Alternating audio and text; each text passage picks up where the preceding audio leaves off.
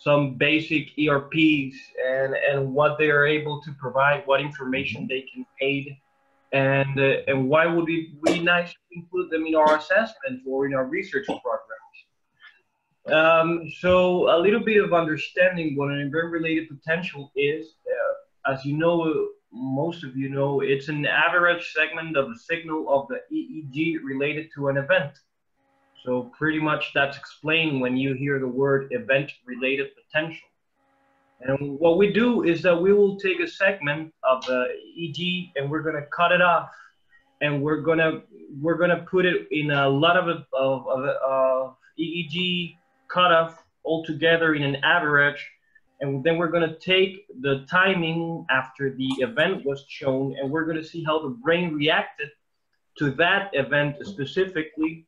And by the average, we will create a waveform. We will have certain characteristics depending on the stimulus, on the design of the task, on the difficulty, and all different variables will determine the morphology that the event-related potential will have. As you can see here, you can see that it's different, actually, not only because of the different tasks or the different things that were done, they're different altogether, but also they're different on the sites of the electrode where you're taking it up. So if you take it from FC, if you take it from CC, if you take it from PC, they all will have different waveforms because of where the main generator of the ERP is being produced. So this would be a P300, and P300 has a more parietal approximation because it's the P300 is mostly in most of the tasks produced on the parietal lobe. So as you can see, the peak will be bigger on the parietal lobe, it will be less bigger on CC, and as far as it goes, it will diminish its amplitude. When you finally get to dotted lines. I'm sorry? What are the dotted lines and the straight lines?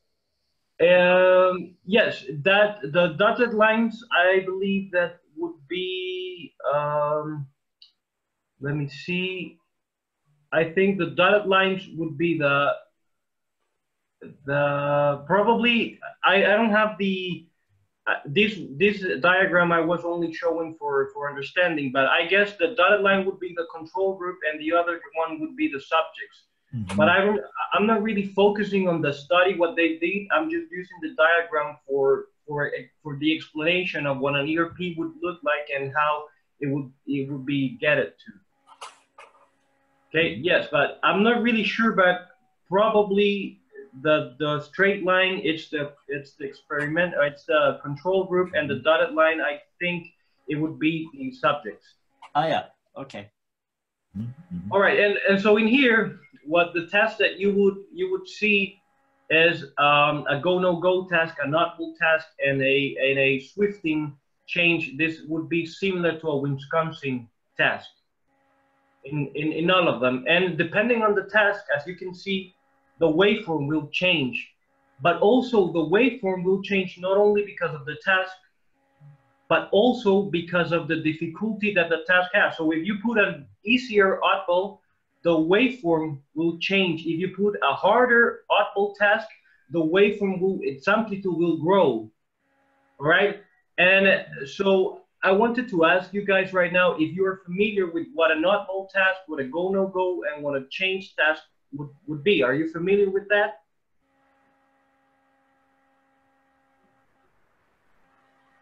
I don't know what is cambio or oddball test. What is cambio test and oddball test? You're okay. So oddball test is a task design that is really often used, but in research especially, which you try to measure mostly attention with an oddball task. Uh-huh. All right, and change, it's like a Wisconsin. Are you familiarized with the Wisconsin task? Wisconsin card sorting test, right? Yeah, also, and that's the Wisconsin test, and that's the one that you see there on the first. It's equal to the cambio test. Yeah, exactly. It's the change. So this is an adaptation of the Wisconsin test as Thomas was explaining. So the rule changes. When the rule changes, it produces a P300, and that's what you're trying to measure. And then on the audible task, you have a constant stimulus appearing on the screen. You have to react to one that is slightly different to the one that is normal or common that it's being presented. And when it's changed, you react, and by that reaction, it triggers what the P300 would look like. All right, so we can make a meeting for you to get familiarized with what or we can make webinars as well for you to understand what the task will look like and how would they be done and everything. That would be great. Right, but we're not going to focus on that right now because I'm just trying to make a basic introduction to what an ERP is and how it's done and everything. And so the problem with the ERP is that because it's actually really, really small, because the brain, while you're making the events, it's actually worrying about breathing. It's actually worrying about cardiac respiration. It's worrying about several other things are happening at the same time while you're making ERPs. So the next concepts are really important for you to be able to get nice ERPs, because you want to take the event that it's really related to the event that you're presenting to the stimulus. And if you don't do it right, you won't be getting that. And that's why Thomas was telling you that like 20 milliseconds, it's like a lot when you're making ERPs, but a lot, it's actually really a lot. So you have to, the noise and signal ratio is what you have to reduce to be able to do this. You have to have a clean signal. If you don't have a clean signal, you won't be able to get that. If you have any type of static, if you have any type of weird movements inside the EEG, you won't be able to have a good ERP. You will be only looking at statics when you finally make the average.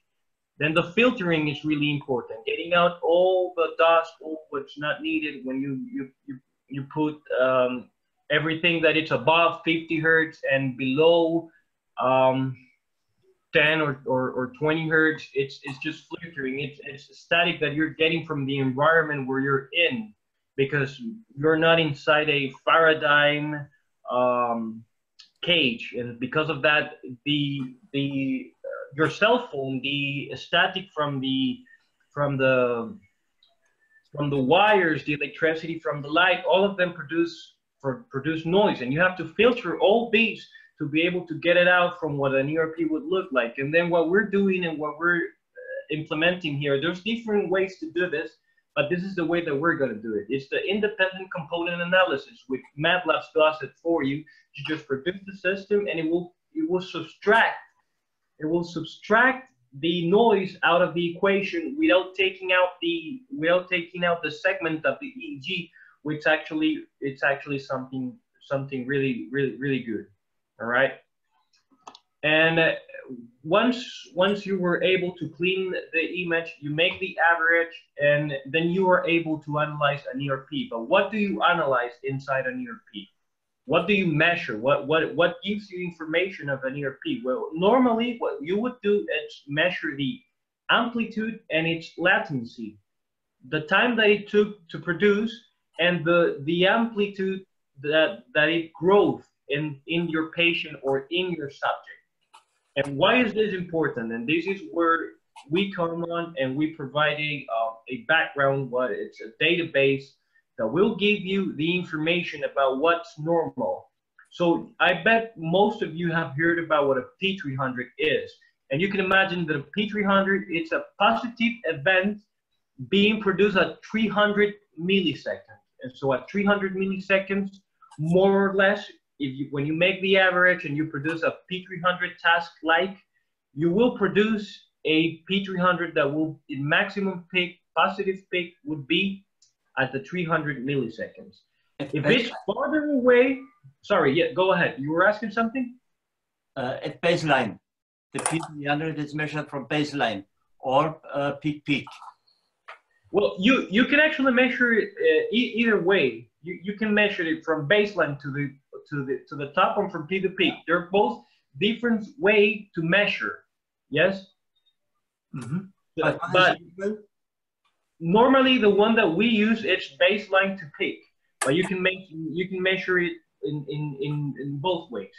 Okay. That is something that is dependent of the laboratory actually, of the lab. The lab decides how do you do it. You also as well, you can put the positivity downward or upward. You can put here, you can see that there's a -5. That means the negative are being shown down. But there's a whole bunch of labs that says no, the negativity should be looking upward, because what's happening on the brain is a depolarization of the neuron, and that's actually a negativity. So that should be looking upward and looking downward. But that's something that the labs decides, right? I really enjoy, or I like it a lot more when the positivity is looking up, because it's easier to see. Mm-hmm. We neurologists normally say if it's going down, it's positive, and if it's going up, it's negative. Yeah. Yeah. Normally, yeah. The other thing I wanted to ask, as neurologists, we mostly are measuring latencies, because amplitudes are somehow difficult to measure, because very difficult situations may be with the scalp and anything. Do you, the P300, you are measuring the shift right or left, or you're measuring the amplitude you get after the test?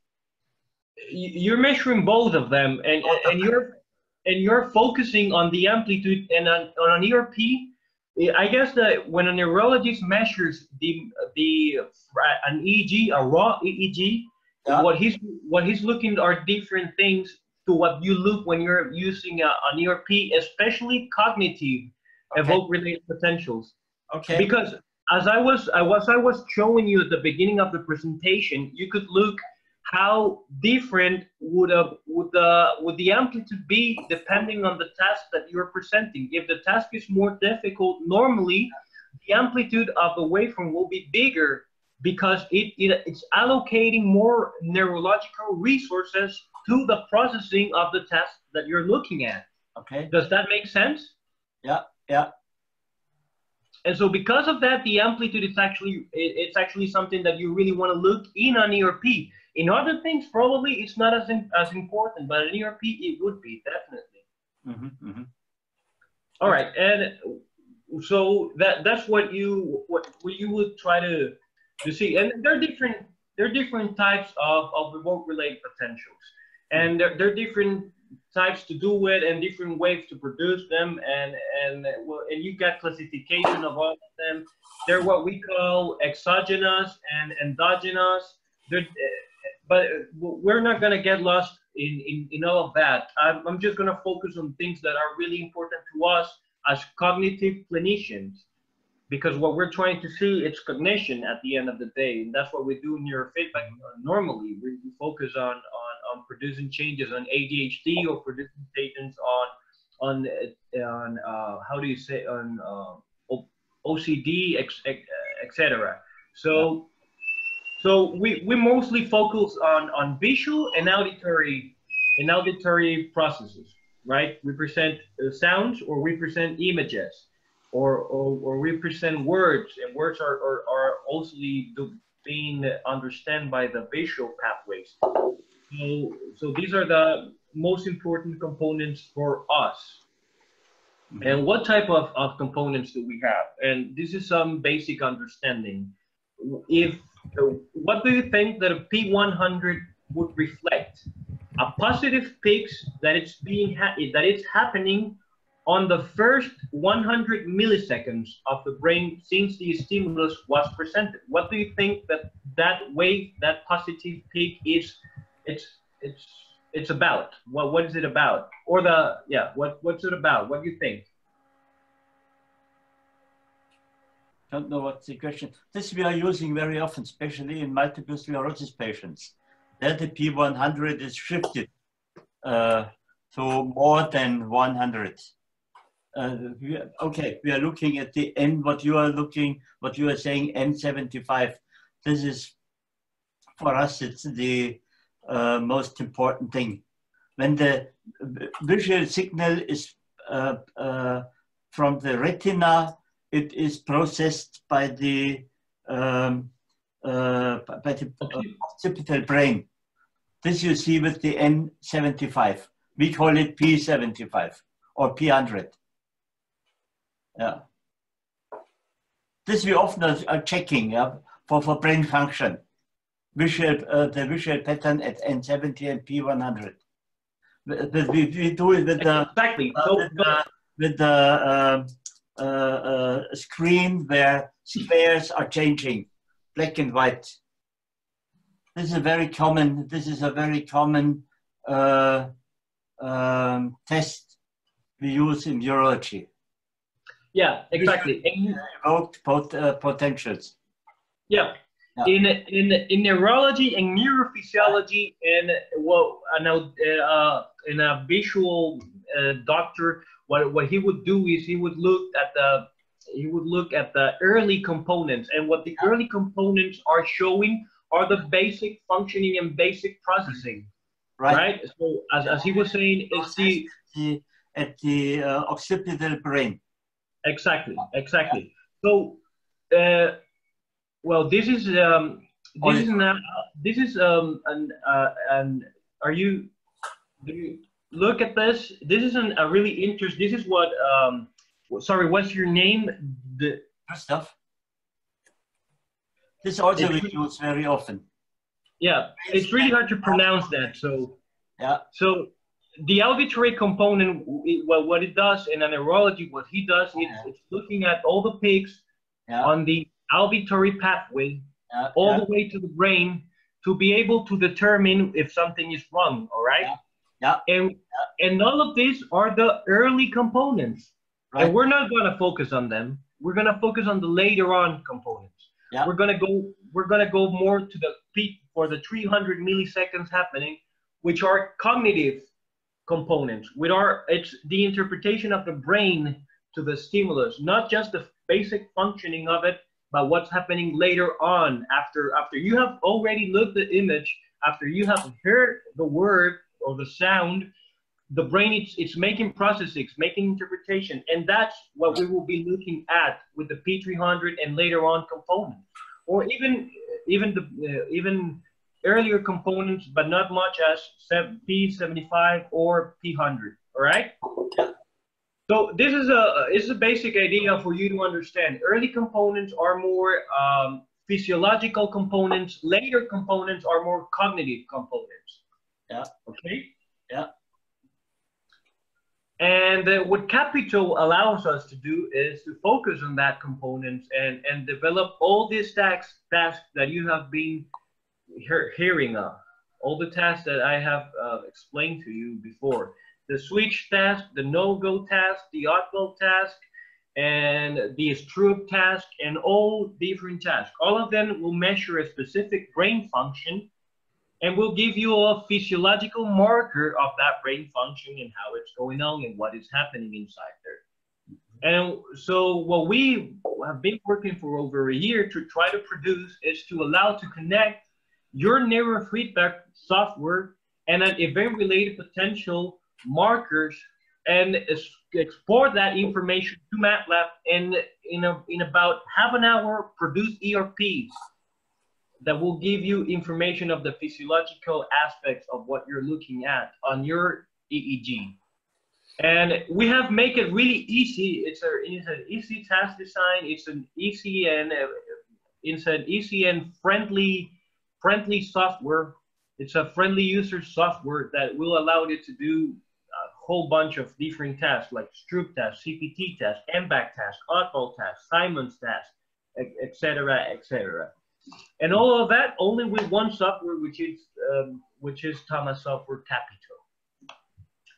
And so this is the things that the software do. And as you guys, I don't know how much Thomas have telling you about, but you would need to have at least two computers to be able to produce this task. You need to have a desktop computer and a laptop, or two desktop computers, or two laptops, and one of them have to have.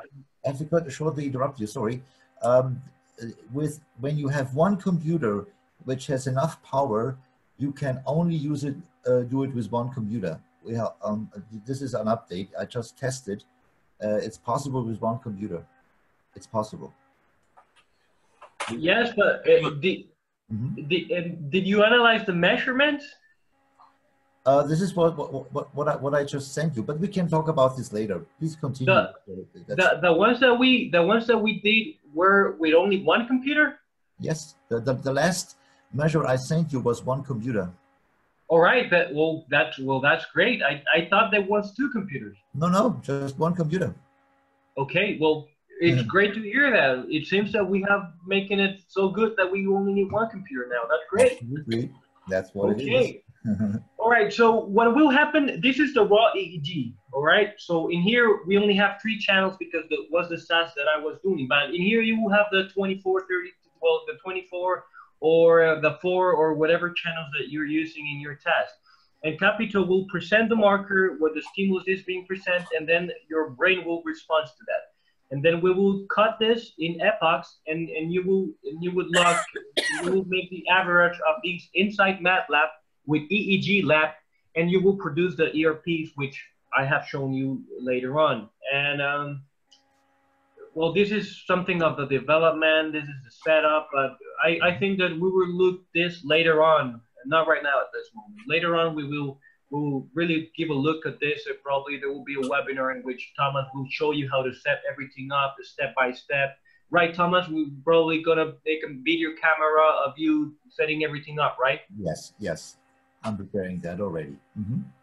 And so this is what it's shown. This is what CAPITO does. This is a raw EEG.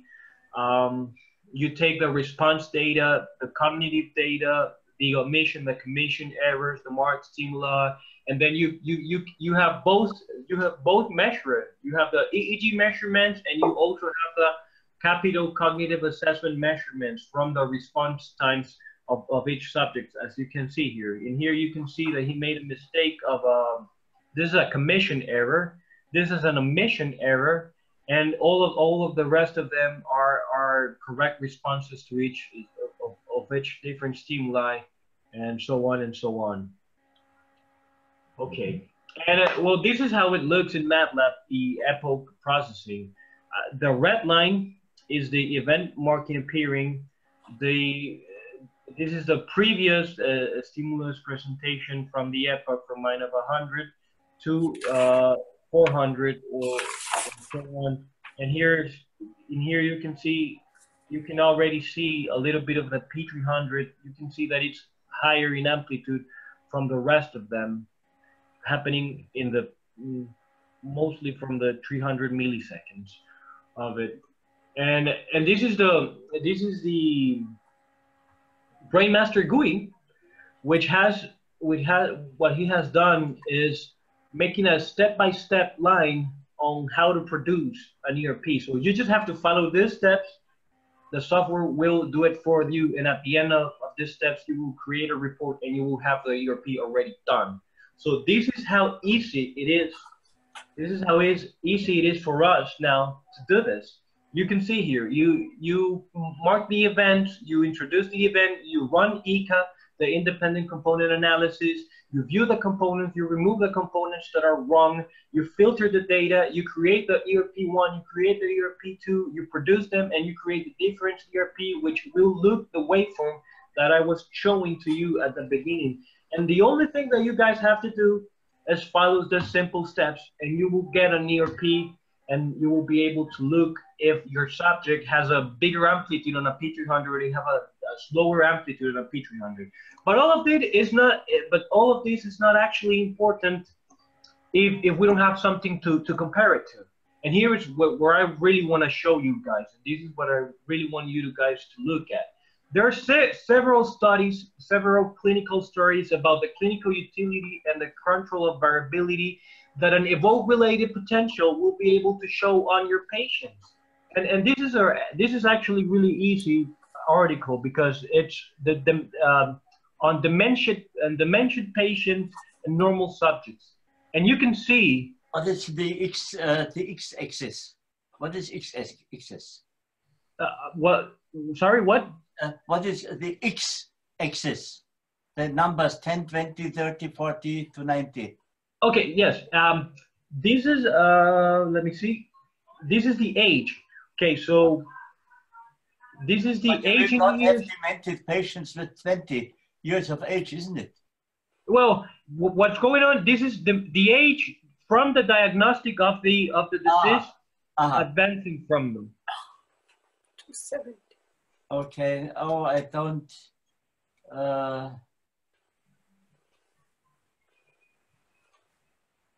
18 years. Okay, non-demented. Okay. Demented patients. I cannot believe that there are demented patients with the age of 20 or less than 20. Very, very rare. Yeah, this presentation, I have not used it as a long time. I don't remember what the age on here. It's Okay. what it is. The straight lines. This is standard deviation. Yes, the straight lines are the standard deviation. Okay. And the milliseconds are response to the stimulus. But yeah, we're gonna have to give it a try and understand this diagram without really knowing what the age in here means, because I don't remember. I would have to go and look the article, which is a John Polish article. I would have to go look at it, and it's actually a review. But what you are able to see, it's normal subjects are inside the standard deviation that would be expected. Non-dementia patients with neurological disease are a little bit. It's a little bit. You can see they have a little bit of movement. Psychiatric patients like OCD and different patients are inside as well the standard deviation. And dementia patients are here. They're all responding outside what would be expected. Okay. Very interesting. On the EEG. So this is something that event-related potential are able to show you. Most dementia patients are responding on after 400 milliseconds and above. Their P300, it's not being produced inside that 300 millisecond standard time. I mean, all people will react at 300 milliseconds. Their brain will produce a P300 inside the 300 milliseconds. Dementia patient won't. They will be their P300 will appear on 400 milliseconds and above. Oh, very good. All right. And so, what else? Well, this is an independent. This is something. What the independent component protocol in neurofeedback produced by CAPITO. So now what we're doing is that we're introducing our ERPs to what P300 looks like and what P300 is. And this is something that CAPITO have been working on for several years, and it's getting to some really interesting data. And what he has found out in different articles is that with neurofeedback, you're able to change the waveform of an ERP after several sessions, and you make an ERP at the beginning of the neurofeedback training, and then you do it after 20 sessions of neurofeedback, and what you're looking is the morphology changes, at least in HDHD. It changes morphology after when you make the pre and you make the post. The morphology of the P300 changes in different variables which you are measuring in it.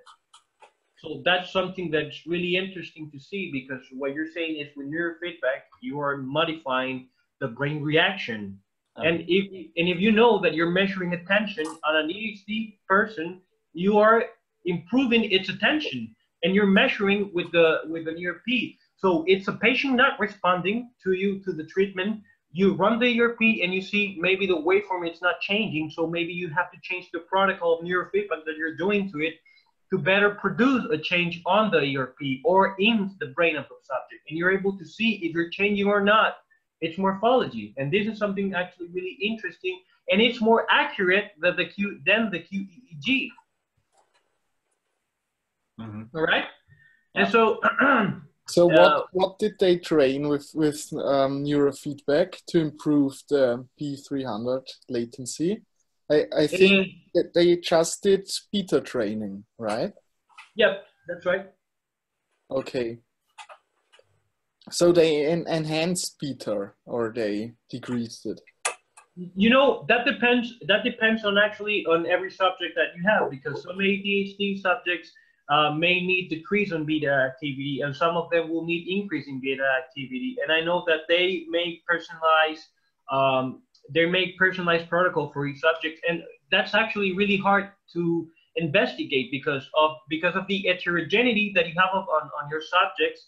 Makes really hard for you to get real good measurements here. And research in this area, it's actually really thrilling because of these. It's really hard to get a nice or really good article with a big sample with some nice measurements and nice protocols because of that, because of what you were asking. But you could, for example, do just set score training. Yeah. For example, in here you can see a bunch of articles that are measuring exactly what I'm telling you guys, and from different trainings that they did on HGHG. Some of them made training in theta and theta beta. Some of them on C, beta and theta. Some of them were really individualized, like this article from Orange Dirtworks that was made in 2012 that made us, this is SMR training, right? Okay. And the plus means that the latency actually decrease or increase? No, the plus means that they found morphology changes on the article. Okay. In Jensen and in Algrim, they did not find changes on morphology of the waveform. And the rest of them, they did find changes. Interesting. Yeah. So in most, as you can see on this diagram, most of them changes were able to, or amplitude, or both. In here, it depended on what the article was focusing in. Most of them were focuses in amplitude and latency, but there were some of them that were measuring different things that are not specifically that. Okay. Because I think this test is a lot of dependent on the attention the testing person can produce. If he's tired, it may be less. If he's awake or stimulated by coffee, it may be better. Isn't it? Yeah, that's right. And that's why when you make a research and when you're really familiarized with research, you know that when you select a sample, you explain to the subjects, please, when you do the ERP, you will not remove the medication, because that won't matter. If you remove the medication, you will still have a brain that it's contaminated with the medication because it has been there for a long time. But you tell them, please sleep well, please do not drink coffee, please, etc., etc. And then the sample size will diminish this. I don't know what the word in English is, but in Spanish is sesgo. You will diminish it's really complicated for me to say this in English. The Gauss bell. Do you know what the Gauss bell is? Oh yeah, the Gauss bell. All right. So by making the sample bigger, you will be able to reduce what you were saying right now, because the sample it's actually really bigger. It reduces the variance will reduce. The variance, yes. Exactly. Mm-hmm. So if the sample is 4 times as large, you will have the half of the variance. Exactly. Very good. Impressive. All right. So what's happening on right now is that there are different testing and everybody's trying to run to normative data and validity. Everybody's running to get this done, because now you need to get the normative data and saying this is what normal is expected and this is what you can see on your feedback clinicians, and somebody will produce this on the next year. CAPITO, it's already been working really hard just to get the recognition and the right validity to their subjects, and that's what we're trying to do as well. We're trying to get a normative data to be able to compare the ERP that you produce with your patients to what's expected out of the norm. And as you know, this is something that it's really difficult to do, but it's really important. It's really important.